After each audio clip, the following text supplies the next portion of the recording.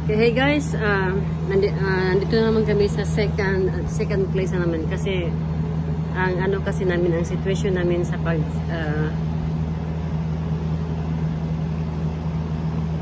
pagka-travel, ito ang situation namin. Nag-move kami every 3 days, nag-move kami ng place. So this is the second place. Nag-stay kami doon sa 3 days sa Airbnb. As ito na yung second place namin sa Best Western Class. So ito yung namin. Ito yung hallway niya.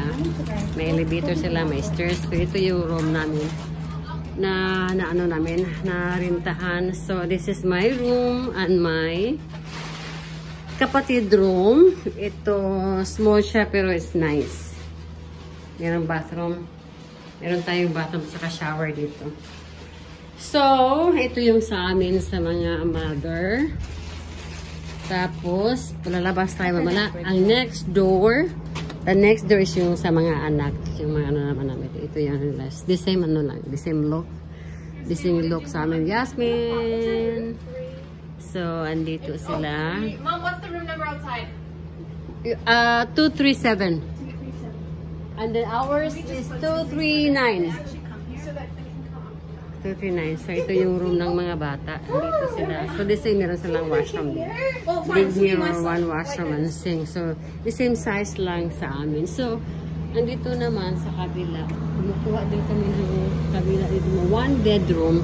Ito yung sa husband ng sister ko dahil kailangan niyang separate din yung room niya. So, ang dami naming mga abobot. So, don't worry about that one. That's normal kung magta-travel ka.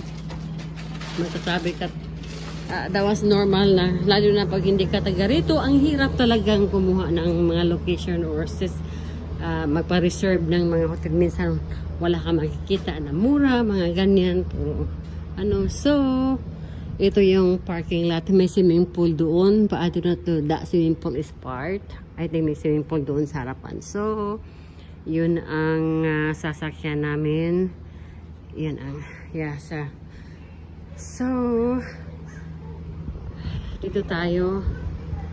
And that's it. Ito pa sa second place namin ito dito.